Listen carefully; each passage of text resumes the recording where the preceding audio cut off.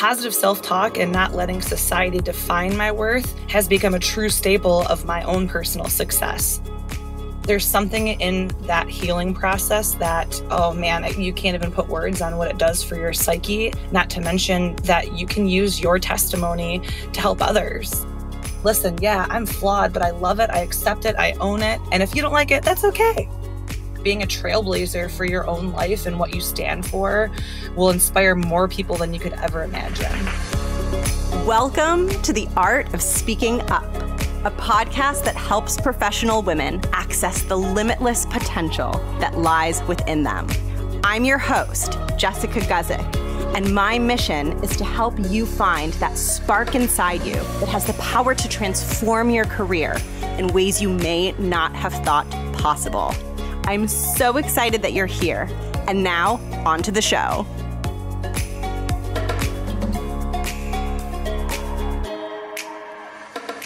Welcome to the show. Thank you so much for tuning in. My name is Jess. I'm the host of this podcast. I'm a working woman in the 9-to-5 world, and on nights and weekends, I'm the creator of this show. And I have been really excited to share this conversation with you for so many reasons.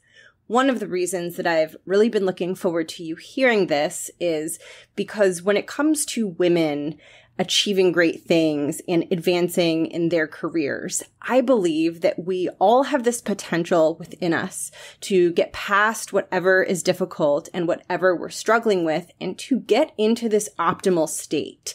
And sometimes when you're struggling or things are difficult, you might think that you can't do something, and you might have this perceived limitation to what you are able to accomplish. But I believe that there is something inside of us, this limitless well of peace and inner strength and inspiration, that when we tap into that, and when you tap into that, the limits that you may perceive exist for you can actually be eliminated, and you may find that you're able to do things and achieve things that surpass what you might have thought. And it was such a joy to interview today's guest, Ashlee, because so much of her career and so much of what she shares in this episode is all about how she taps into her inner reserve of peace and strength to achieve really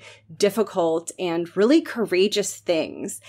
As you're going to hear, Ashlee has spent a good chunk of her career in the Coast Guard, which she talks more about and explains more about what that looked like.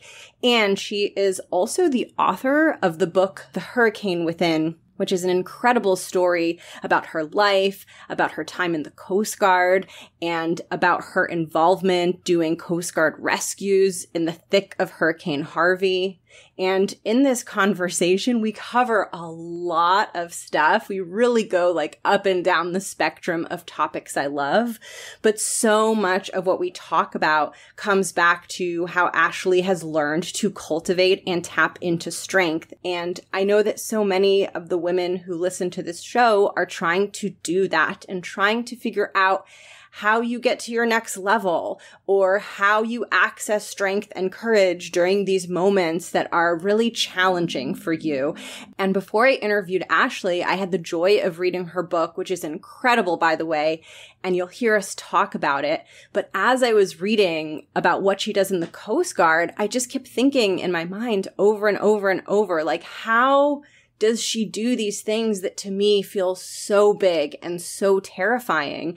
And I was so excited to get her wisdom, because even though many of you listening may not be in the Coast Guard, your job may look very different from Ashlee's job.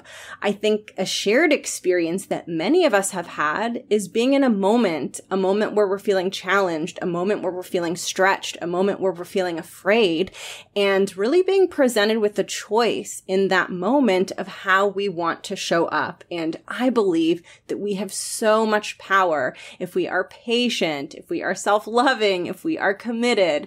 We have so much power to make new choices about how to show up in these difficult situations. And I loved hearing what Ashlee has learned through her process of doing that throughout her career in the Coast Guard and throughout some of her life experiences. I am so excited for you to meet her. And with that, I'm going to cut into our conversation, and I hope you enjoy it. My name is Ashlee Leppert. I am a recent veteran of the United States Coast Guard. I was an avionics electrical technician for about 14 years, and I am also a new author, and I wrote my memoir called The Hurricane Within. I'm so excited to dig into your experiences. And can you take us back to when you first had a thought of, oh, I should join the Coast Guard, or I want to join the Coast Guard? Sure, absolutely, Jessica. So I honestly don't have the greatest answer for this because I feel like there was a culmination of a few things that happened throughout my life that kind of led me to this path. But one of the main things is I always loved the water. I was on the swim team for quite a long time. And I also knew that I wanted to serve and join the military. I just didn't know quite what capacity.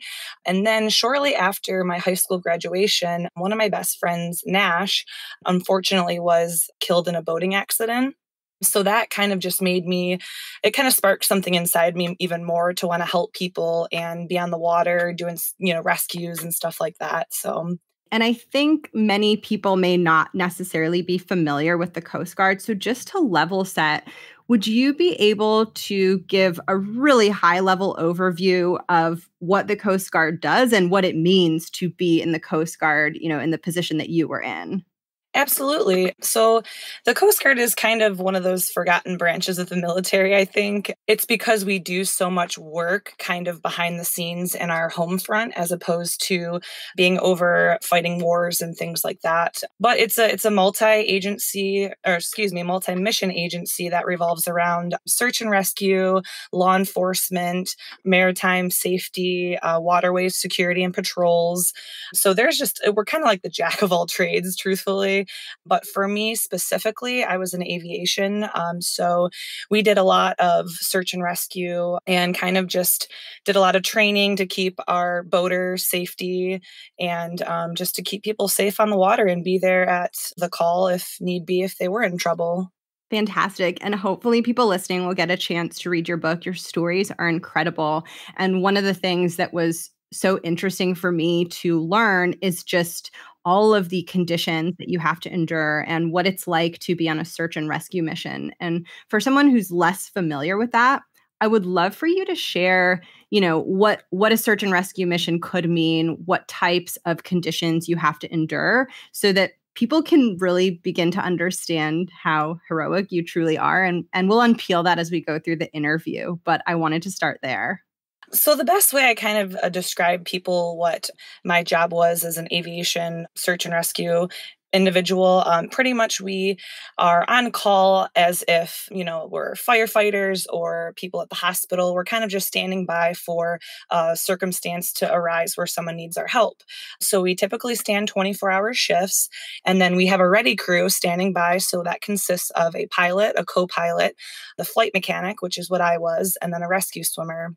So typically we just are there on call. We'll get the phone call, which would sound the alarms throughout the whole hangar. So once we hear that alarm, it is like an instant, okay, here we go. So we run out, we get our flight suit and our flight gear, and we get all ready to go. We inspect the aircraft, and we're in the helicopter airborne in typically less than, I would say, 10, 15 minutes because we know that somebody's out there needing us. So we get the engine started, we take off, and there's a lot of radio calls giving us direction and where we're headed to. And then it is a very big talking point where we say, okay, this is what we're going to encounter. How are we going to rescue these people? What is the safest course of action? We're looking at winds. We're looking at our fuel state. There is a lot of different check marks and safety precautions that we take. And then at that point, it's like, okay, we're using our visuals and our different equipments to be able to actually search for the people. And then we go through and I lower the hoist down and lower the rescue swimmer. And it's a whole lot of hovering and talking on the radios and conning people in position. And so it's quite a chaotic evolution. So, but again, the ultimate goal is to bring these people home that are in trouble. And if we can do that, then it's a job well done. when you talked about that, it reminded me about, when you talked in your story about how you kind of have this switch in your mind that you turn on and off. And as soon as you get called and as soon as, you know that there's someone that needs rescuing or there's something like this happening, you kind of just get into a zone. Can you say more about that? Because I think that's really interesting and relevant to a lot of people who are, maybe not in the Coast Guard, but in a high performing type of profession. Yes, I think for me, the one word to kind of encompass that training is just adaptability. From the very beginning in boot camp, us military members are taught, to adapt and overcome. And in aviation specifically, we do a risk versus gain model. And we do, assess and say, hey, is this risk that we're taking, whether it be flying in bad weather or, going out very offshore for a long distance, we say, hey, is this risk worth the gain of possibly saving somebody's life? Which the answer is always yes. If we were trained to take those risks to be able to save a life. So in my personal adaptability and having the ability to compartmentalize in the face of dangers is just a combination of my military training and my foundation of my personal faith as a Christian too, to help me have that peace knowing that I'm grounded in the understanding of my purpose.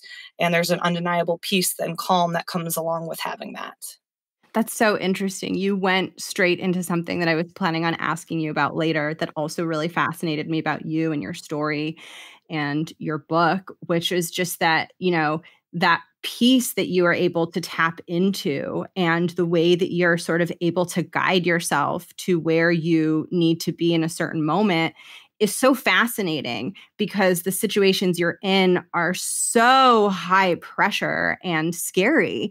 And the contrast between those two things and like your ability to cultivate that inside was so fascinating to me. Do you feel like that's something that people can learn to do? Like, do you feel like this is a universal skill of tapping into something greater, deeper, more peaceful when things around feel so intense or scary? Absolutely. I feel like for me, there's just this ability to face the fear of whatever the unknown is for that search and rescue case. And, for me personally, like I said, that peace that I have found through my faith and trusting that God has a bigger plan for what I'm doing, that truthfully just fuels my personal peace. Now, of course, I'm not going to sit here and say I'm not terrified at times or I'm not scared or, man, today might be the day that I don't come home. Of course, all those thoughts as, a human are natural. But again, I'm very much grounded in the fact that I know that we are all on this earth for a purpose. And, my purpose is to bring glory to God in what I do. And what better way to do that than saving people? I mean, to me, it's an honor and a blessing. Yes. Oh my gosh. It's so incredible to hear your perspectives on that. And I often ask guests about early careers and sort of that initial entrance into their career path, which I think sometimes can be difficult. Were you always able to sort of cultivate that balance and kind of give yourself that inner sense of safety and faith? Or did you have moments in the beginning where you felt like a little bit shaken or a little bit rocky entering into this, this new line of work that you do or that you were doing? Oh, for sure. I think just like with anything, the more you train to do something, it becomes just robotic like and just a natural reaction. So in Coast Guard, specifically aviation, we do a ton of training to prepare for these types of circumstances. And we go out there and we do hoist training with boats and we have annual tests and all these requirements. So it almost is like when you go out there, it's just something switches and you're just a robot doing exactly what you had trained to do. And then that coupled with the peace that I had from just knowing that I'm out there doing such a wonderful thing to save people, it really is just a comforting kind of peace that it's really hard to put into words almost. I love that. And I wanted to ask sort of about your sense of grit and the physical and mental challenges that are part of being in the Coast Guard. Were you always that way? So were you someone, as a kid who wanted to do the hard, difficult, gritty things? Yes, for sure. I was always that, loud, outspoken girl on the playground, running around at a young age with the boys, playing soccer and whatever. And to me, I never put myself in this box of I can only do X, Y, or Z because I'm a female or because I'm only getting these type of grades or whatever. I just thought, well, if there's something that I want to do, I'm going to do it and I'm going to work really hard to achieve my goal. And when you have that kind of confidence and that kind of perseverance, it can tend to rub people the wrong way who possibly are either intimidated by that or maybe don't have that self-confidence that you have. And so you face challenges, but, I feel like if you don't have people in your life that are, I don't want to say against you, but, that people that look at you in a different way than maybe other people do, then you're not doing something right, because you want to inspire people. And sometimes inspiring people and empowering people can also, for lack of a better term, excuse my French, but piss a few people off. So, yeah, I think this is so true. And I think especially for women too, I know that I've kind of been exploring my relationship with like niceness and wanting to be perceived a certain way. And it's just so interesting how, at least for me, my journey of building confidence has involved like letting go of this more needy side of me that wants this approval. And it would be so great if like the road to confidence and empowerment was like all rainbows and unicorns and you never had to like do something that felt deeply uncomfortable because you're worried about what people will think. But there is this element of just like letting go of that, being okay with some people not liking you, being okay with like the polarity of what it means to actually step into who you are and just fully own that. absolutely. And for me, I try to tell people, self-criticism and fear is the biggest hurdle for a lot of people pursuing a goal because positive self-talk and not letting society define my worth has become a true staple of my own personal success. And I feel like if you surround yourself with people who inspire you and motivate you and support you, which may mean that they're going to tell you some things sometimes that you might not want to hear, but they're allowing you to own your individuality. And I feel like, God created us for this perfect life purpose, and you can't fit yourself into a box of normal because what is even normal, like stop pleasing everyone around you and start doing stuff to please yourself because, people are going to hate on you no matter what. And a buddy of mine in the military told me this quote one time and it made perfect sense, but he said, you could be the prettiest, juiciest, most perfect peach, and there will still be people who hate peaches. And so that really just kind of like stuck with me because I was like, wow, like you could be the best at whatever, or, anyways, I feel like that was such a really well-rounded quote, and it really makes you sit back and think like, gosh, that's true. Stop pleasing people. As if you're this person in your own mind that you're the best that you can be and you try to be a good human, then that's great and own it. Yeah, I think so. It can be so hard to let go. And I know, you mentioned fear and self-criticism and sort of like self-talk. And that's such a huge topic on this show because it is really something that I think gets in the way of people's brilliance shining through, because I think that our most brilliant version of ourself is that version where we let everything out, even the parts that we're like, oh, am I being weird? Am I being quirky? Like, are people going to like this? It's the unfiltered version. It's the raw version. And, I think it can feel scary for women to start to show that. And, I'm curious, that makes me curious to ask you sort of how you might have experienced kind of showing your authentic self in this Coast Guard environment, which I imagine was highly male dominated. Yeah, being a strong-willed female, even at a young age, definitely had its challenges. I've always been a believer that regardless of what I'm doing, whether it's sports or being in the military, as long as I'm doing the best I can, what does it matter if I'm a girl? And people who truly know me and know my heart know that I'm a genuine good person, and I just try to do the best and be the best I can. And I feel like that has really translated in my military career.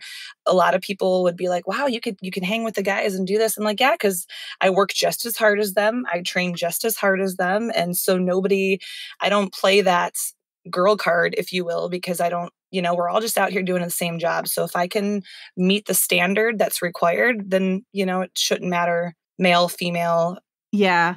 And I'm curious, what is your relationship like with the feminine side of yourself, both just in life and in career?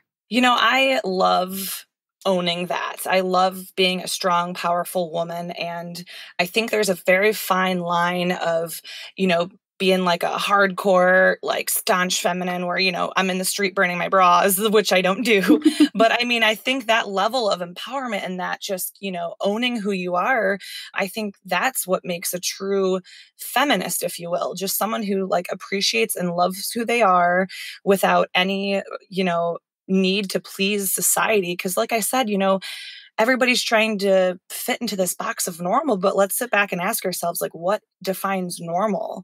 And I think if we all just kind of had that perspective and just really owned who we are, because, hey, God doesn't make any mistakes and He made you perfect, and just own it. And that's how I try to live day to day. Mm. And were there any women in the Coast Guard that you particularly looked up to? I'm curious why and sort of what traits they had.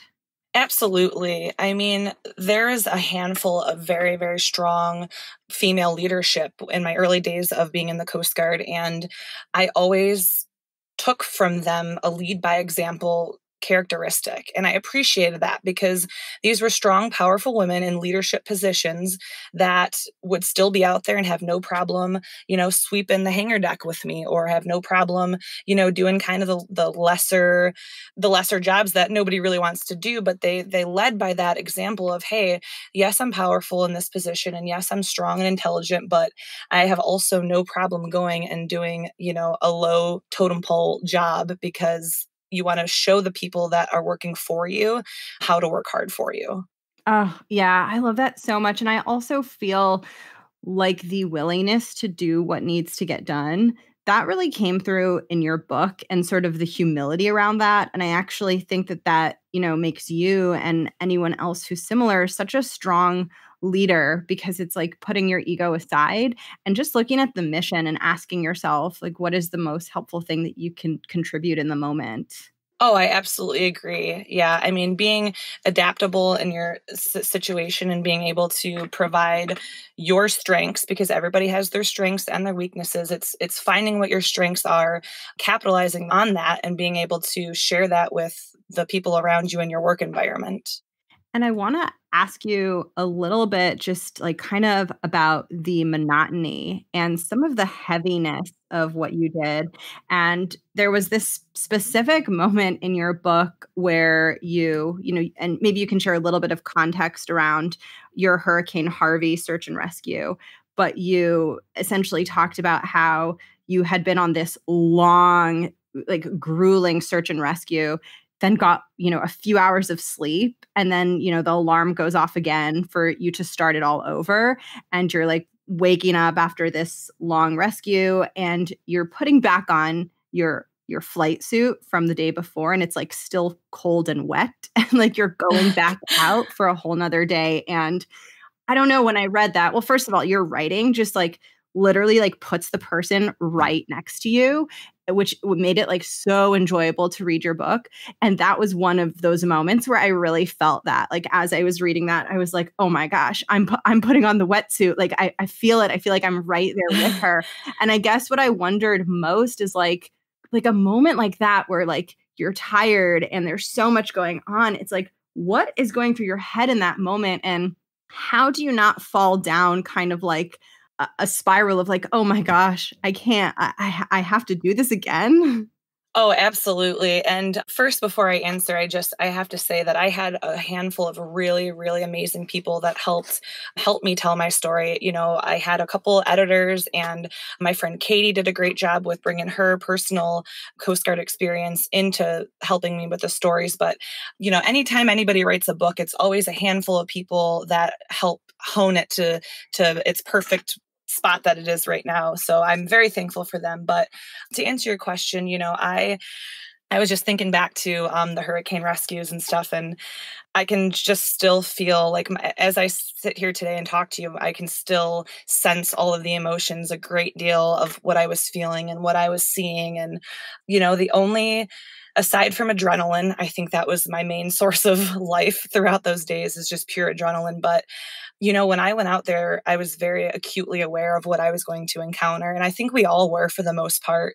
But, when you see that devastation and you look into each and every one of these people's eyes when they come up into the cabin after they just escaped certain death, I mean, that really does something to your psyche. And at the end of the day, when you go back and you lay your head on the pillow or wherever you're laying your head, that's kind of what replayed in my head. And I couldn't really sleep and I couldn't really think about my own wants or desires, knowing that there was these people out there that desperately needed our help.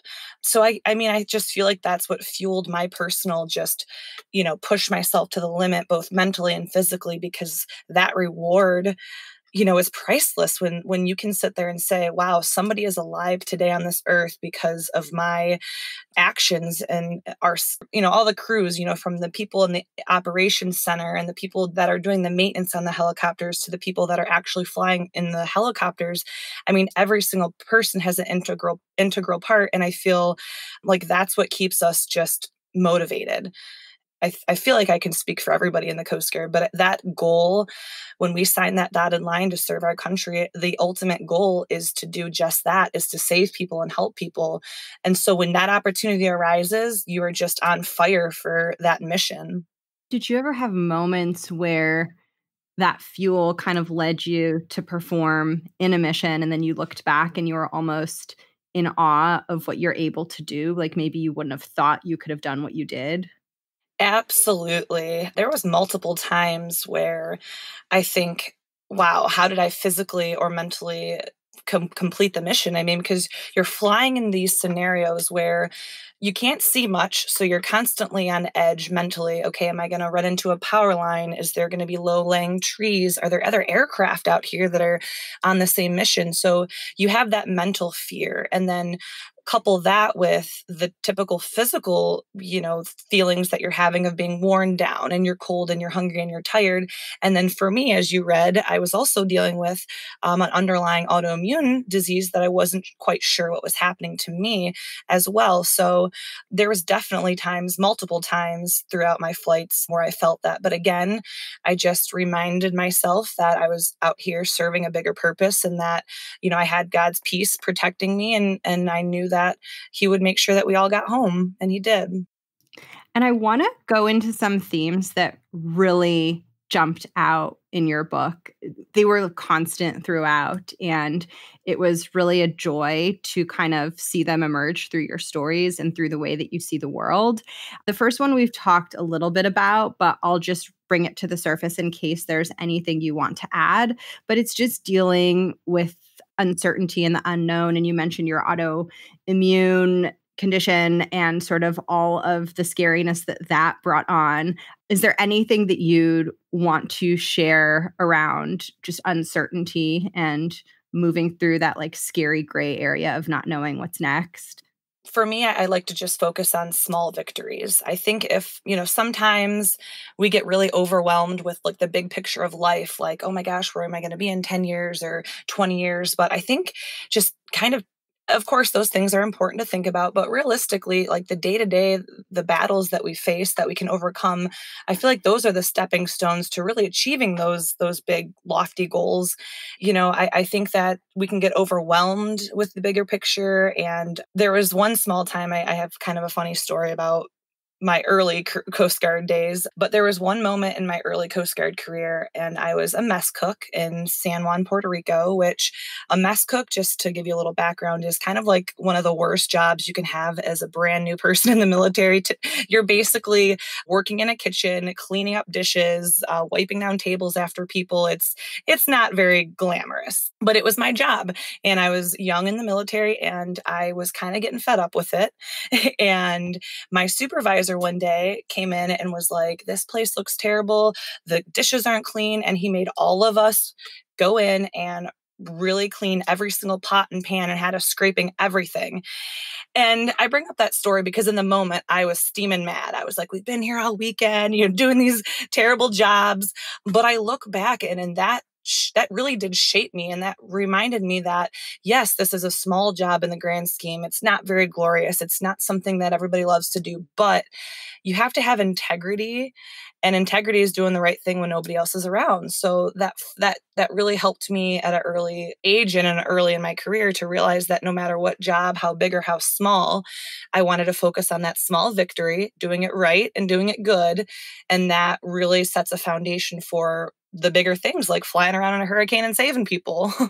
It's true. And I think sometimes those big things that we want in our lives, they can feel unattainable. And I think our brains really forget that even the biggest thing is just made up of a million tiny things. And I think it's also kind of a relief in the sense that a lot of the women who listen to this show are on this journey of building and finding confidence. And I think one of the most important things on that journey, and I'd be curious to get your thoughts, is to allow the steps to be really small and to not put pressure on oneself to get it right or have it be so perfect the first time around, but to really, it's almost like an act of love to allow yourself the humility and patience to make the tiniest little steps of progress. I couldn't agree more, Jessica. I mean, we're human, we're flawed, we're going to make mistakes.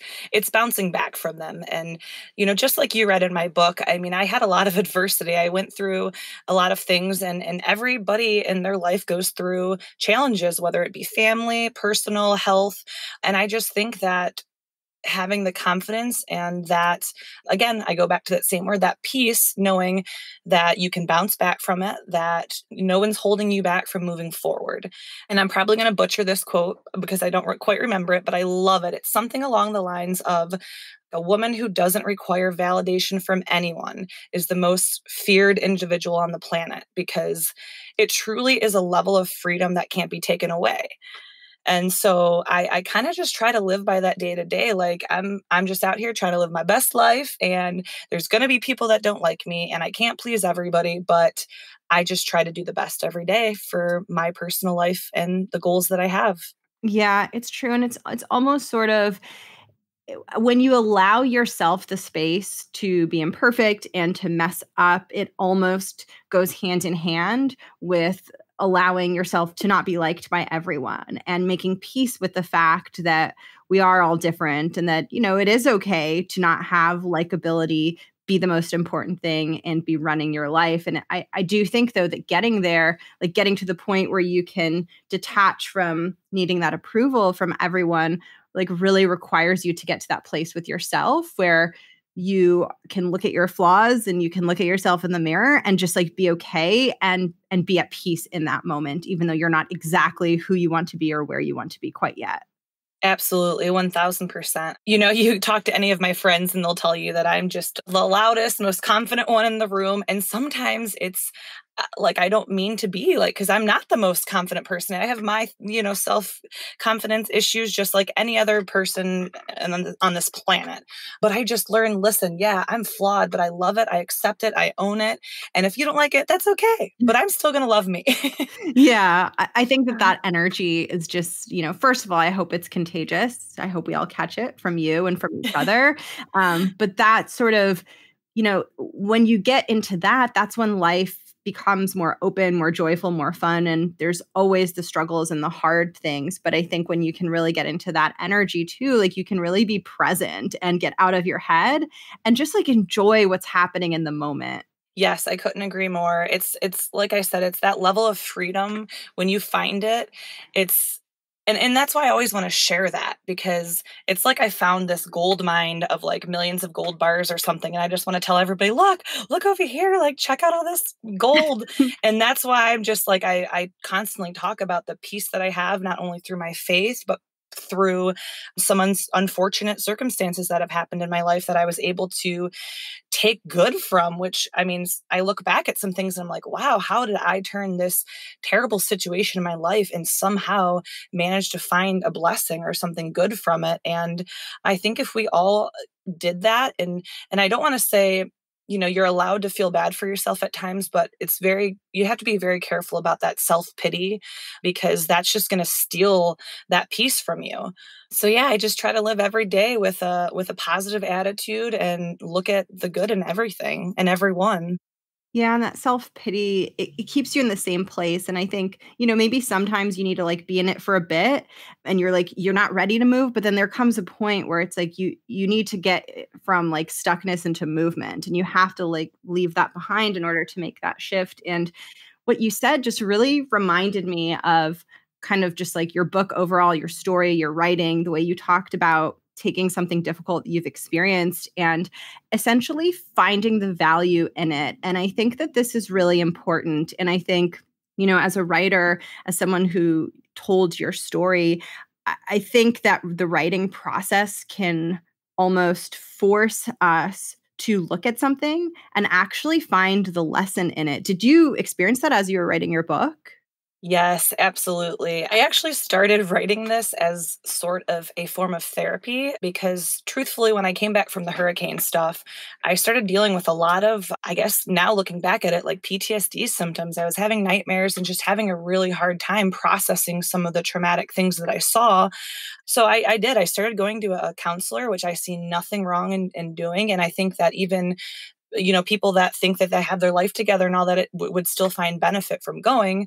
But anyways, yeah, I started to just go there, and my counselor suggested, why don't you just start typing up or writing down some of these memories and some of the stuff and help you process it. I did. And then one day I was meeting up with my friend Katie, and I kind of was telling her about my stories, and she just was like, "Oh my gosh, like you need to write a book."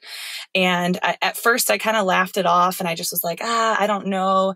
And then for some reason, I just felt like it was pressed upon my heart to share my story, which truthfully was the bravest thing I feel like I've ever done, even through the rescues, because, opening your personal life up to somebody for judgment is terrifying. But the positivity and the wonderful feedback that I've gotten from people, like how it's helped them in their life and how they were able to overcome different things by sharing similarities in my story. I mean, again, you just can't put a price on that. And it really validates all the reasons that I wanted to write this story. Yeah. Oh, your whole experience and everything you share is so interesting and fascinating to me. And one thing that I want to highlight for anyone listening who's experiencing some sort of struggle of their own, this process that I'm talking about and asking you about, of like sort of writing your story and using that as a vehicle to shift your perspective, I feel like writing helps you get there. It really does. It's a powerful medium. But I think that mental shift where you look at something and say, like, where's the story in this? If my life were a book or a film, like, in what way am I the heroine, and in what way can I emerge victorious? And I think that that's a really powerful reframe for someone who's in any sort of difficult situation, because it just helps you see that you get to control the future in some ways, and you get to make choices. And sometimes it's easier to make the empowering choices if you can find meaning in the thing that's really difficult for you.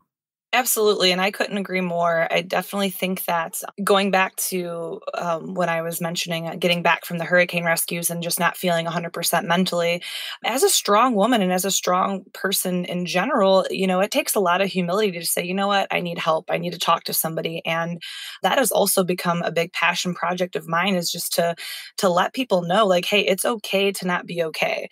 Like, I mean, to go to somebody, whether it be a therapist or a friend or somebody, just to talk about things, there's nothing wrong in that. And matter of fact, that makes you even more brave, I feel, to be able to stand up and say, okay, this might be a little embarrassing, and I feel like I'm strong, and this is not necessarily a trait of somebody who's strong. Well, I'm here to tell you that's not true. That it is the most strongest thing that you could do for yourself and for the people around you in your life to be the best person that you could be potentially. Is we have to deal with some of the harder times in our life so they don't come back to haunt us. It's so fascinating. It's interesting how being strong is like this solid exterior in a way. And I think that's how we think of strength. But the way that I've always thought about it is it's like this solid exterior. And then like beneath it, it's really soft and gooey. And I know, I'm curious how it is for you. I can share my my experience of this, but I am someone who I kind of have kind of like a strong way of being in the world. I can be a little bit intense, and I like to not ask for help. I have that tendency for sure. And I think like accessing the softer layers, which actually makes the strength so much more real. It can feel scary. It can feel vulnerable. Those first few steps going in and kind of looking at that and kind of being gentle with yourself, it feels scarier than being strong. Oh, I couldn't agree more, Jessica. I mean, like I said, I had for so long, I mean, everything that you read in my book, I never truly dealt with, those personal things I went through, things with my father, things with work. I kind of just was like, oh, okay, let's move on with life. And I think getting back from the hurricane rescues, that kind of for me was like the straw that broke the camel's back, if you will. It was like, okay, I'm dealing with some emotion things that I haven't faced yet. I need to go back, start from the beginning, and really process some things that I've been through. And you're right, that's that soft inner layer. Once you break that outer shell and crack into it, it's terrifying, but it kind of, there's something in that healing process that, oh man, you can't even put words on what it does for your psyche, not to mention that you can use your testimony to help others. Did it feel kind of unnatural at first? How did you Oh, yes. allow yourself that softness? Oh, it's so funny. It took me quite a while to really open up to even my like therapist. I would go and he would try to talk to me for so long and I'd be like, yep, hey, how you doing? Yep, I'm good. I'm great today. Yep, things are awesome. And then when he finally started like breaking it down and kind of like, let's talk about this, that, and the other, it came in a flood of just like, okay, let's talk about it all. So, but I didn't realize at the time that that's what I needed. And it was the best thing ever. And getting that off my chest and talking about it, it brought it to light, which made it easier for me to look at and work through. And I love it too, because I think when we acknowledge that everything you're speaking about is part of the strengthening process, it also allows us to have a more well-rounded definition of strength, which includes the hardness and also makes room for the softness. And I know, a lot of women, I can speak to my experience, and some women who listen to the show are super ambitious, maybe in a work environment where their femininity isn't the norm, and they kind of feel like strength looks like that hard way only, and they're trying to find that balance between the two. And I think that as women, it's so important for us to have permission to access the softness, to use our femininity, to kind of allow all parts of ourselves to be part of, that strong version of ourselves that we're trying to become. Yes, definitely. I mean, I think another key factor in conjunction with what you just said is setting up those like healthy boundaries. I feel like that's like such a cliche word, but healthy boundaries are huge in letting people know, hey, yes, I'm strong. I'm there to help you. I'm caring, but here are my boundaries. And, I'm not going to allow myself to be disrespected or take advantage of or be looked at as weak or whatever the case may be, because I have self-worth. And when you have that self-worth and that understanding of, I know that I'm a great person and I want to help other people and be strong, but I have these personal boundaries that require respect from other people. And so it's kind of a two-part for me of, like you said, being very strong, but also showing people that I can be weak and tender and sweet and be there for you, but that doesn't take away from my strength. It actually adds more strength to my character and who I am as a person. Absolutely. It's adding all of the dimensions behind strength. So instead of it being just like this one-dimensional thing, it's infinite and it contains so much complexity. And if we try to reduce it down to one thing, it's not strength anymore. It's something else. Oh, for sure. I agree. Definitely. Before we get into the next section, I'm just seeing if there are any other pieces that I want to get your thoughts on. I guess the one that I'll bring in before we pivot is just mistakes. I think in the moment, especially, with the work that you do, I'm sure there are so many quick decisions where if you had infinite time to think about something, you probably could figure it out. But, I'm guessing were there times where you are under very, like, time is ticking, you're on a mission, and you have to decide, and it's hard to make a perfect decision under those circumstances.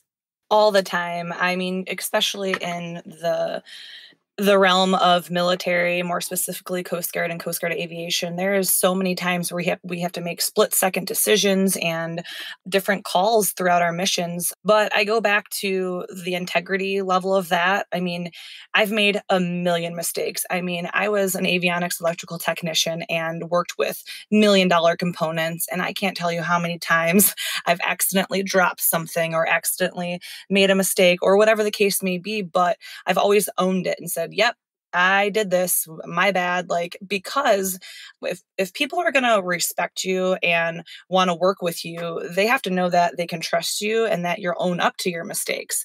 So aside from probably ruining millions of dollars of equipment, oops, as far as being on the missions and actually flying, our team unity in that aircraft, we all make that split second decision together, and we succeed as a team or we fail as a team. But no matter what, that team mentality really carries us through all those decision making processes.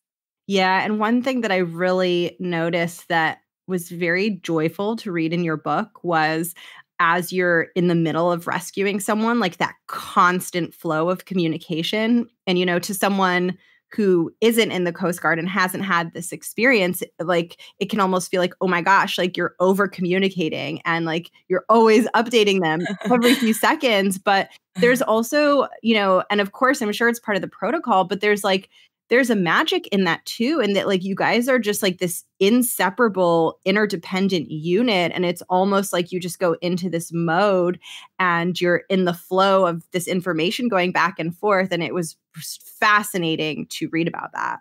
Awesome. Well, I'm glad you enjoyed reading about it. I was really wanting to make my reader feel as if they were sitting right next to me in that helicopter. I wanted them to feel the emotion and smell the rainwater and, look into these eyes of these people that you're being rescued into the cabin. But going back to the constant flow of communication, we are just like a well-oiled machine of training. I mean, we spend thousands of dollars and I say millions of dollars and probably millions of flight hours training just so when we do have to make those missions and go out and save people, we're out there and we're doing it. It doesn't matter what pilot you're with, what rescue swimmer you're with. Everybody has the same level of training. You're all trained on the same requirements. So and that reason for that constant flow of communication is, one split second in an aircraft, a lot can change. And so that constant flow of, as a flight mechanic, letting my pilots know, hey, your position's good, or, easy forward, right 20, or whatever, because, gusts of wind and different variables, I mean, things definitely do change rather quickly. So it's important to keep that line of communication going so everybody's on the same page and there's no surprises. Did your patience become deeper and more stretched through all of that training and those experiences? 100%. I feel like anybody who talks to me will tell you that I'm like dramatic with my arms and I'm very like all over the place and loud. But in that helicopter, it's like a flip of a switch. And I just go and I center myself back to that place of peace again. And it is just a smooth flow of communication, and you have to be, bold, concise, and because pretty much everybody's life in that aircraft depends on it. So you kind of have to be able to flip that switch. Yeah. And I guess the last piece on this that I wanted to ask you about is sort of decisiveness and just allowing yourself to make a clear choice in the moment. Is that something that you had to train to, like, quiet down the voice that was like, oh, like, what if you choose the wrong thing? Or have you always been someone who can kind of go into a situation and say, I trust my instincts. I feel good about doing this. I'm not going to second guess it. Yes, I think I'm the latter. I think that just about in any situation, people can talk themselves in and out of just about anything. So what I've learned, and in conjunction with my training in aviation, is that if you make a decision, be bold in it and hope it's the right thing. And it's kind of like, what is that saying? It's like, ask questions later kind of thing, where it's just you get into it, you make a decision. And also the beauty about being in a crew where we're all just in it together and talking is that no one person really makes all the decisions. Like if I'm getting ready to deploy my swimmer down to the water and we're trying to figure out how to rescue an individual, it's not just me making all the decisions, and it's not just my rescue swimmer or my pilot. We're having a very in-depth conversation. So there's definitely a piece involved with that too. Like, hey, we're all in this, we're all on the same page, and we just go out and get it done. What does the kind of postmortem process look like after a mission is completed to kind of figure out like, okay, what was working and what were like some of the critical decision points? Is there a process around that? There absolutely is. So typically, the military in general, we're a big fan of briefs and checklists. Okay, that's what we do best. And so before every flight, before every takeoff, before every hoisting evolution, every time we get back from a flight, every single moment you have a checklist and or a brief to talk about the evolution. So when we get back from every single case, it is required to have a post-flight debrief. And so we go through and we sit there, okay, did we complete the mission? Did we violate any rules? Was the risk or was the gain outweighing the risk? And we just have a very in-depth, real, raw conversation. We take our rank and our rate off of the table, and we all just talk as a little aircraft family, if you will. And we're just real with one another. And we learn a lot from those, both good and bad outcomes. Each time we just get better and better at like, okay, hey, last time we did this and it worked out well. Let's see if we can do it again. It opens up a line of communication to help facilitate better rescues in the future. And when you mentioned taking everyone's ranking off the table, is that just kind of like a mindset shift of we're just all going to have an open discussion about this regardless of everybody's ranking? Yes, I'll speak mostly on Coast Guard aviation. I know the boat world may be a little bit different, but in Coast Guard aviation, I mean, we're all flying in this aircraft that if any of us were to make a mistake, that we're all doomed. So with that being said, we can't facilitate an environment in the aircraft where I'm scared to speak up because I'm a brand new person and this is a commander who has, thousands of flight hours. That kind of has to be off the table in order for people to feel comfortable and speak up in the event that they see something that's wrong or potentially dangerous. So Coast Guard Aviation definitely tries to not look at ranking as much as, hey, you're a person, your life is in this aircraft, we're all on the mission. Let's be a team, let's be a family and talk about this together. So fascinating. It's really interesting how some of your stories are like this intense real world amplification of what happens in my world where the stakes are many, many notches lower and yet the dynamics parallel. So it's very fascinating for me to hear you talk about these things, and so many women who are listening deeply relate to not having the courage to speak up in a room where they feel like they're the most junior person in the room. And, I think that there's just something like deeply grounding in hearing you share that perspective from the Coast Guard, where all of these things are at stake and there's no room for that. And it's almost empowering in a way, because it's sort of like, oh, well, she's got to do it in this situation. There's no reason why I can't learn to do that also. For sure. And with that being said, I think that, translating that into every other profession, I mean, think of how many inventions and how many great role models and leaders at one time were at the bottom of the totem pole and just had the courage to speak up and say, hey, I have an idea, or hey, let's try doing something this way. And think of all the amazing things that come from just having that courage, to speak up and maybe go against the grain of normal thoughts. And if we had more leaders in this world instead of sheep, think of what a world it could turn into, be just a positive one with people that will stand up for the right thing and have new ideas being brought to the table. That resonates with me on such a deep level. One of the driving forces for me behind this show was the idea that if there are women out there who are not speaking up or not bringing their full brilliance out, it means the world is going to miss out on what they could have contributed had they allowed all of that to come out. And I think often it is women who are incredibly talented and brilliant who also struggle with bringing it out. And so it's sort of like, I see it as like this untapped potential or almost like this buried treasure of, like we need to focus on unburying this treasure. Otherwise, it's going to be there and we're never going to know. It's never going to shine and we're never going to get to enjoy it. Oh my gosh, Jessica, that is so true. I just feel like, don't let the world dim your shine. And more importantly, don't let your own personal, lack of self-confidence or your inability to maybe speak up at times, don't let that dim your shine, because you definitely, have a purpose and have a great, everybody has pros and cons. Everybody has something amazing to bring to this table. I think back again to some amazing female mentors that I had, like Tina Pena, Joan Snaith, Mary Martin. Like these were all strong, powerful, well-versed female aviators. And each one of them had a strength that I took and I wanted to mirror that. And I think, speaking about women in general in positions at different work environments, by doing the same, and taking those different qualities from other strong leaders and incorporating that with your brilliance. I mean, it's just a beautiful thing what somebody can unlock with that power of a thought process.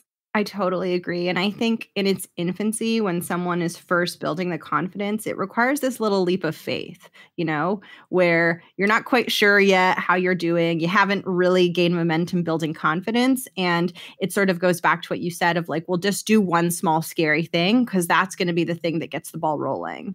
No, definitely. I mean, fear is the biggest inhibitor in life. And, for me as a Christian, I always bring this up, but like it says, do not fear 365 times in the Bible.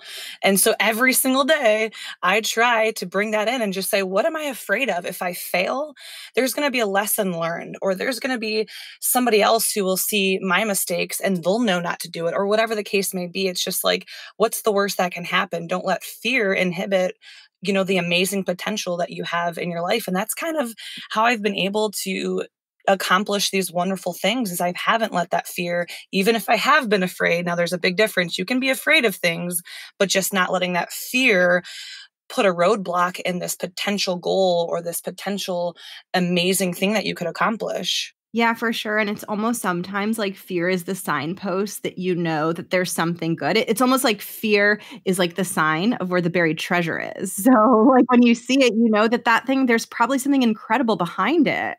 Oh, for sure. Oh, I love that. Yeah, it's so fun to hear your perspectives on this. And Thank you. yeah, it's just like it's a joy and it's really empowering for me to listen to.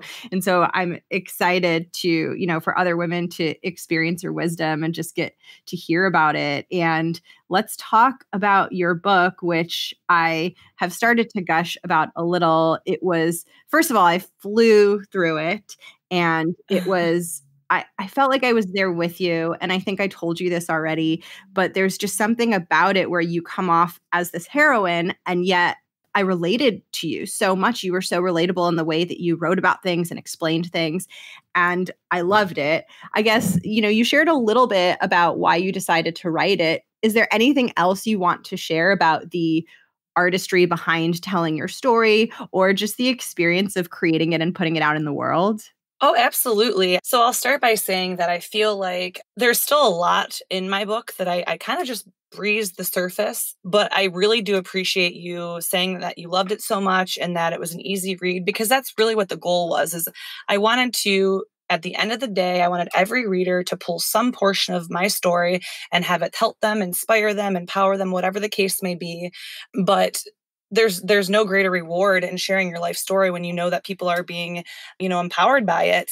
I wanted to just reiterate the fact that, you don't have to be some great hero and save people. And, speaking of the word hero, I always felt really uncomfortable when people, spoke about me or about anybody in my crews, like, oh man, you guys are all heroes. It's because, we don't really look at ourselves like that. And one day my friend Erin told me, well, you may not think of yourself that way, but that's how other people look at you.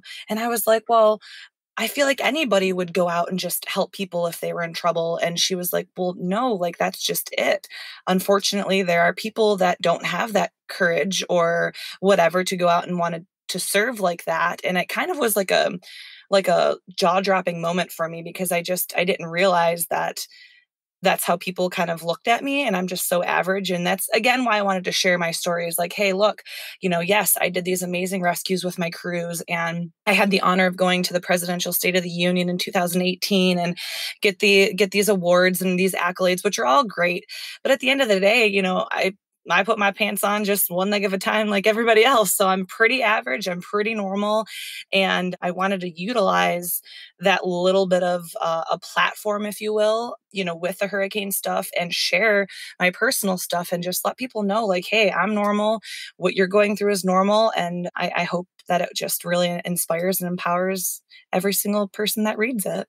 I would love to also see a photo of your dog. But I think there were one or two in the book, but I just loved how you talked about your dog. She's pretty much the MVP. She's like the main character in the story. Let's be serious. Every time she popped up, I was like, yay! I don't know, it made me happy, and I could feel your love for her, and like just the comfort of coming home to an animal after, an intense, grueling thing. It's like, what more could you want in that moment? Oh my gosh. Mandy Pants is pretty much the best dog on the planet. I'm just saying. I'm like seriously one of those psycho dog moms. It's pretty bad, but she's just so good to me. And like you said, I mean, she was the one constant in my ever crazy chaotic world. I mean, I've transferred to a bunch of different military bases, and she's been right there with me. She's been right there when I came home from a rough day to, give me love when I'm sitting there crying. And, I think in conjunction with her, I've also been so blessed to have this amazing circle of family and friends that have also been just a blessing to me. And they've also been there to help, empower me in my times of weakness. And yeah, but I love Mandy. I definitely should have thrown about 15 more pictures in there, but there's no such thing as too many pet pictures ever. I agree. And okay, so tell us where we can find your book, as I'm sure that there are people who are going to be interested in checking it out. Oh, awesome. Well, yeah, right now I have my book. It's called The Hurricane Within. It is on Amazon.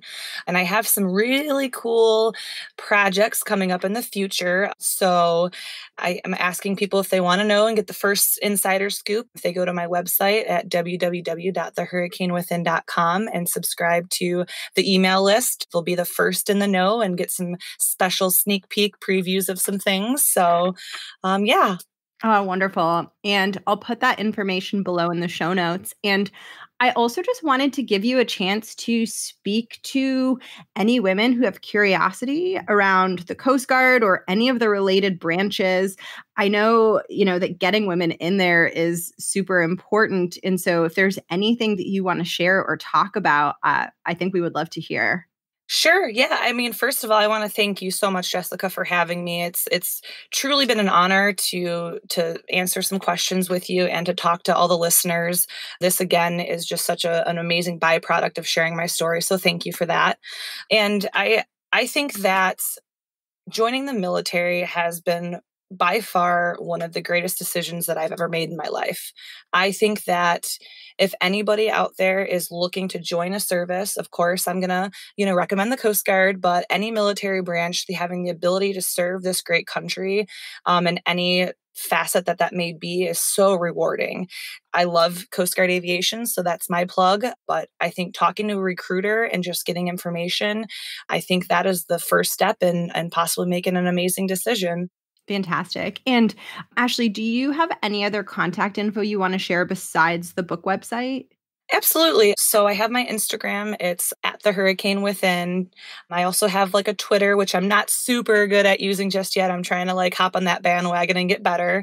But I also have my Facebook page. It's just The Hurricane Within, and it's a Facebook page. And I try to post a lot of cool videos and stuff from my personal aviation experiences. I have a ton of pictures and videos and some sneak peeks of some things that are up and coming.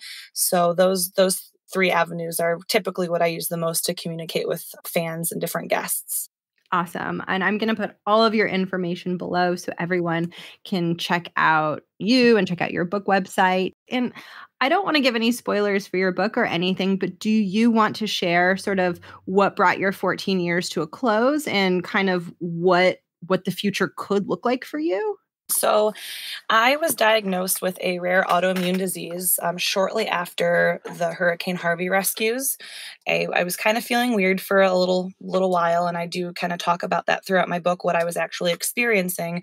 But with anybody who's had an autoimmune disease, they're very, very hard to pinpoint because your symptoms can be all over the place, and it's just not something that a lot of people and a lot of doctors know about quite yet. So anyways, I was diagnosed with myasthenia gravis, which was ultimately the reason I medically retired from the military because the medication that you take for aviation is grounding, which means that, we're very stringent with what you can take and be able to fly because we want you to be 100% in alert.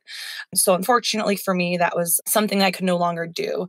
But the future looks bright. I mean, I feel, thank God, I feel good most days. I do take my medication and try to work out and eat healthy and all that. But yeah, the future is bright. I'm really pushing forward with some new projects under my publishing company that I have, the Mandy Pants Press, which is so funny. It's my dog's name. See, I told you I'm a psycho dog mom. I feel that way to hear. So yeah, I'm really focusing my time and energy. My new passion project is really talking about mental health awareness and just sharing my story and again, hopefully just empowering every reader and moving forward with some other really cool projects that I have in the future. So excited, and I can't wait to see what they are and what you do next. And you've made it to the closing questions. Thank you for such an incredible conversation. And it's funny because one of the closing questions, it's like I created this question out of this random idea that always comes to my mind, and you brought it up, which was really interesting. But the idea is just that we have these huge goals in our lives. And sometimes, the most effective ways that we move towards those goals are like these tiny moments where we make a different choice or we do the scary thing. And so I've been asking everyone to share a tiny moment that sort of represented that for them, represented them moving towards their visions and dreams and goals. Man, there's been so many really small but yet very significant events in my life that have helped carve the way for this path that I've been on. For me, one was my faith and finding Jesus as my Lord and Savior. That has been the staple of my being and who I am, and it's definitely changed the actions moving forward in my life, what I want to do. So that's a huge one for me. But again, I bring back to that piece that, it's like I said, man, when you find this piece and it's like this pile of gold, you just really want to share that with people. And that's another reason why I did write my book, is because I do really want to plant those seeds of faith in people and let people know that you don't have to live a perfect life. You don't have to, not fail or whatever the case may be, but it'll all come together in the end. And looking back in my personal life, I really am just like, oh my gosh, I see why that happened. Oh my gosh, I see the positive from that bad situation. So yeah, I think that's just the main foundation for me is my faith and the peace that I've gained from that and wanting to share that with other people.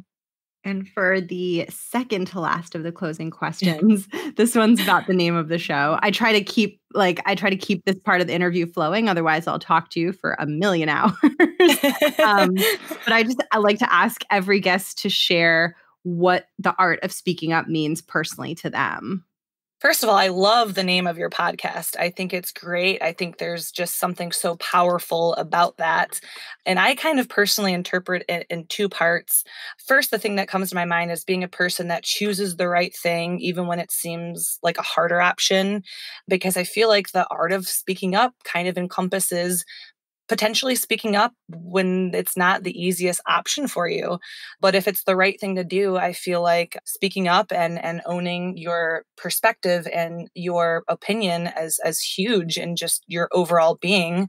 I think, and secondly, the term speaking up is just standing up for what you believe in and being a leader, but being somebody that is a lead by example person. Nobody likes that like dictatorship kind of leader. People want to relate to you and they want to see, the human side of somebody, not this like outer shell of perfection, because like I said, what's normal? Nobody's perfect. So I think being a trailblazer for your own life and what you stand for will inspire more people than you could ever imagine. And for the final question, this is always my favorite part of the interview, but some context is that one of the things that inspired me to start this show was I had this period in my career where I was really struggling. My confidence was really low. Everything just felt so overwhelming. And at times it felt very dark also. And I like to give this moment to the guest to share something to any woman listening who's either maybe in that situation, or maybe she's doing okay, but she's just looking to really push herself to the next level. And this is really about what's most important for you to share to uplift someone and help that person see their full potential. Well, I think perspective is so key. It's okay to feel down and out and have those depressed feelings and all that. But to come full circle, I think that life is going to have ups and downs, and you can sit there and be that person who is a glass half full, or you can be that glass half empty kind of person. And how you perceive things is going to change your outlook and your next steps in your own life. So just try to be positive and see what little bit of good that could be in a bad situation, and just never give up. And always know that you can reach out to people if you need somebody to talk to, or if you're feeling down and out. Like, that is okay. That's cool. I welcome it. You can reach out to me and email me anytime you want, and we'll talk. Like, just never feel alone, and know that there's purpose in the dark days and in the great days. Thank you so, so much, Ashlee. And thank you for your service. Oh, it's my honor. Thank you for having me. And I hope all the listeners enjoy hearing our conversation today. Thank you for tuning in.